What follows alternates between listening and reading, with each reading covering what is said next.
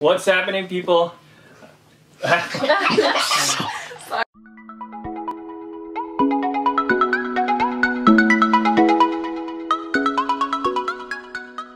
What's happening, people? I'm back again. This is Daddy Russ, joined by Victoria and Kirsten. And we love junk foods. Today, we're doing a review on this Hostess Brownies M&Ms. So we're doing a review on this Hostess Brownies made with M&Ms, and there you go. You can see the packaging. There's nothing special in it, but the brownies and the M&Ms look delicious. What do you think? I'm wondering if it's gonna look or taste dry. We'll see. Yeah. How about you? I feel like it doesn't really look like that. Like, it looks Oh, like the packaging yeah, it is looks actually worse than. Yeah. That's true, that's true. It says 6 brownies inside. It's individually wrapped.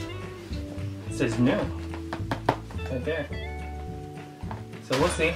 Oh, it's wrapped like those Twinkies. Kind of. Okay. Yes. Let's see. Well. I thought it'd be like clear packaging. Yeah, there you go. Well, we'll check it out. Let me do a sniff test. Ooh. Very rich. Yeah. I can smell the chocolate brownie. Like your typical chocolate brownie. Yeah. It's there. Let's see. Alright, let's try it.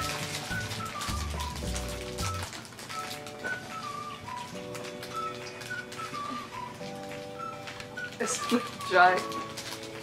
You think it's dry? Well, it doesn't look. It's too soft. It's too, yeah, it's definitely not dry, but I don't know.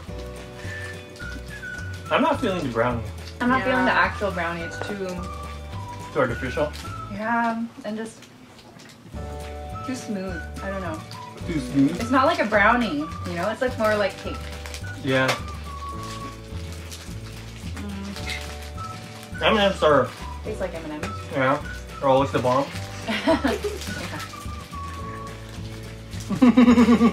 You okay? You okay, Kirsten?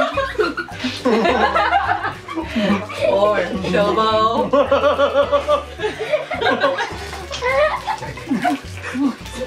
Get it together, Shobo. I rated a 1. 1 for you? I wouldn't get this. No. How about you? 1 out of 5, yeah. Did you like it? It's alright. If there's nothing else on the table, I'll get it. If I was looking for a dessert or If it were free. yeah, or that. Like right now. But yeah, I'll give it a 2. I'll give it a 2. There's other choices out there that I would get, but yeah. Again, this is Daddy Russ. And Victoria.